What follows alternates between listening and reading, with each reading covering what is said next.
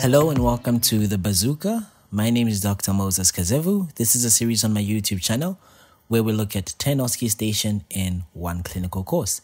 Today we're going to be looking at surgery. This is season 1, episode 6.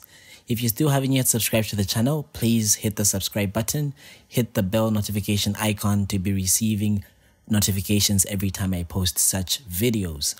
And please watch these videos till the end, because there is a bonus question at the end, and comment in the section below the answers and stand a chance to receive a textbook or any material that I have authored for absolutely free. It's absolutely free, the latest content that you may want on the market if you're a medical student. So grab your piece of paper, grab your pen, grab your notepad, and let's go. So from our previous episode, I left you a bonus question, and these are the answers. So the question was, what condition is in the picture? So this is herpes zoster ophthalmicus. This is, of course, affecting the 5th cranial nerve, which is the trigeminal nerve, and it's, of course, affecting V1. And what symptoms does one present with? So before this eruption, where you get these vesicles on an erythematous base, you may get this prodrome where you have these tingling sensations on your forehead. And of course, this eruption will be limited across the dermatome. That's across V1. Remember that the trigeminal nerve is divided into the ophthalmic division, the maxillary division, and the mandibular division, V1, V2, and V3 respectively. You may also get some severe ocular pain. There may be some redness of the eyes. There may be photophobia. So these are symptoms. Okay, now they haven't yet asked you for signs, but I've put the signs there as well. So you may get marked eyelid edema, you may get conjunctival, episcleral, as well as circumcorneal conjunctival hyperemia. You may even get corneal edema. What are some of the risk factors associated? So immunosuppression is a very big thing. So in HIV and AIDS patients, in patients that are taking immunosuppressive drugs. You also have some malignancies such as acute lymphocytic leukemias as well as age. This is common in infants, especially to mothers that have the condition affecting their genitals. Then during birth, of course.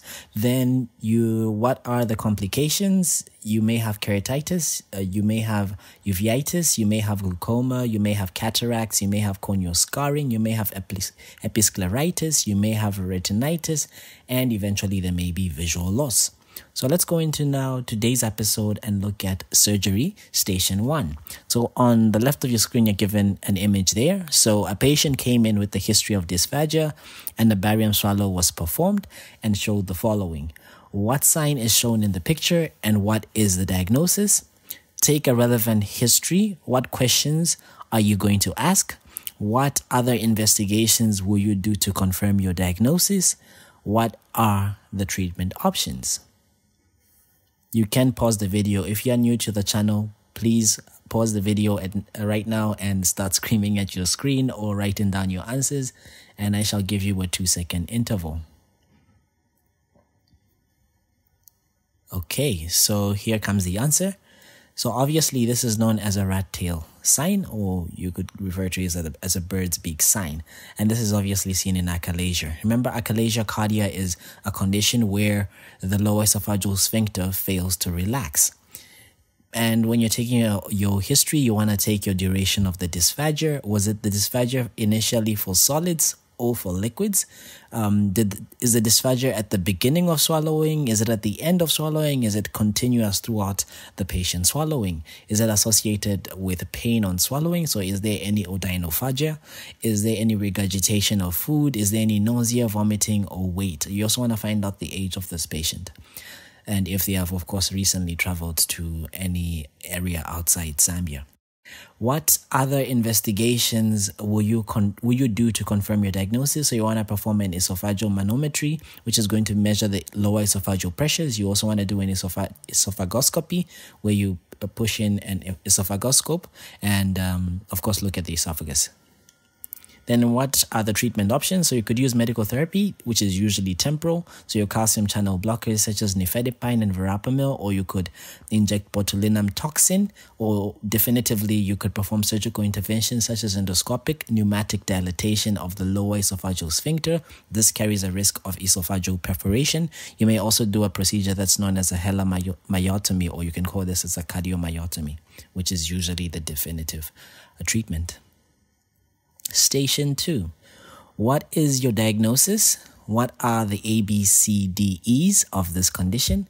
What are the main types of your diagnosis? And I presume they're saying histological types. In 1, which one carries the best and worst prognosis? What is the management? So again, I'll give you a 2-second interval, study this image, and then give your answers. So here comes the answer. So this is obviously a malignant melanoma. How we know that it's a melanoma is because it's dark in color, and it's of the type acral lentiginous melanoma. So the ABCs is not airway, breathing, and circulation. No, the A stands for asymmetrical. So there's it's not affecting both body parts. It's also the B stands for borders, which are irregular. As we can see, the borders are irregular. The C stands for colored, so it's hyperpigmented. The D is for diameter, that's greater than 6 millimeters. The E is for elevation or an evolving lesion. So these are the ABCs of melanoma. Then what are the main histological types of your diagnosis in 1, and which one carries the best prognosis and worst prognosis? So you have the superficial spreading, which carries the best prognosis, but other literature also suggests that the lentigo maligna melanoma also carries the best prognosis. Then the nodular melanoma carries the worst prognosis. The acral lentiginous melanoma is also another type, and then the amelanotic melanoma is also another type. So those are the 5 main types of melanoma. Then what is the management? So this depends on the stage as well as the grade of the tumor, but generally what we want to do is want to perform a wide local excision with a graft plus or minus lymph node dissection. I hope you're doing very well at these OSCE stations, and if they are helping you, please drop a like on this video. Station 3. So study this image. What is your diagnosis? What 4 questions will you ask on history? What are the findings you expect on examination? What are the 4 metabolic manifestations of this condition? So again, 2-second interval. You can pause the video now. Here comes the answer. So this, of course, is sigmoid volvulus. As we can see, this is like a coffee bean sign. Then what 4 questions will you ask on your history? So you ask for a history of abdominal pains. You ask for a history of absolute constipation. So they are not going to be passing out any feces. They're not going to be passing out any flatus. Then you ask for a history of nausea, vomiting, or abdominal distension, and as well as ask for their last meal. Then what are the findings that you expect on examination? Remember, whenever you're asked such a question, you should picture in your mind like you're carrying out a normal examination. So what would you expect on inspection, on palpation, on percussion, and so on and so forth? So on inspection, of course, the abdomen will be distended. When you palpate, you're going to feel this tire-like feeling. There's also going to be generalized abdominal tenderness as well as rebound tenderness in cases of peritonitis. Then the abdomen may be tympanic to percussion. Then what are the 4 metabolic manifestations of this condition? So you may get hyponatremia, you may get hypochloremia. That's only because most of the secretions are being dumped into the electrolytes are being dumped into the lumen of the intestines. That's kind of like under the pathophysiology of intestinal obstruction, which we shall cover later on in the chapter. You may also have hyperkalemia. That's due to infarction of the bowel. Remember that cells are bags of potassium. So once they die, they're going to be releasing this potassium in their bloodstream. But otherwise, generally, you may have a hypokalemia. You may also have a raised blood urea nitrogen in the body. So station 4 is another image here. So take your time. You can pause the video and study this chart here on the right. What are the uses of the chart shown above? List 3 tubes needed to be placed in order to use this chart. So here comes the answer.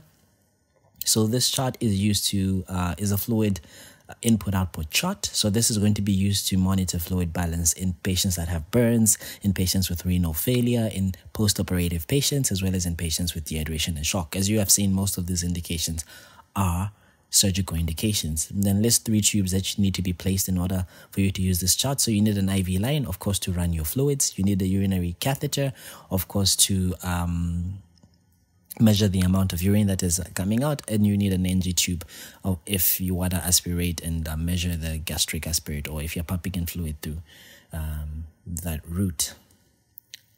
Then station 5 is another image. So study the image. As you have noted, surgery is about a lot of images. So you really have to focus on the images when you're looking or when you're studying through. There may be some questions here and there that may require a bit of some thinking, but the images are very, very good because surgery is more of an observative and a practical course. So question 1, describe the findings on the x-ray. What is your diagnosis? What is your differential diagnosis?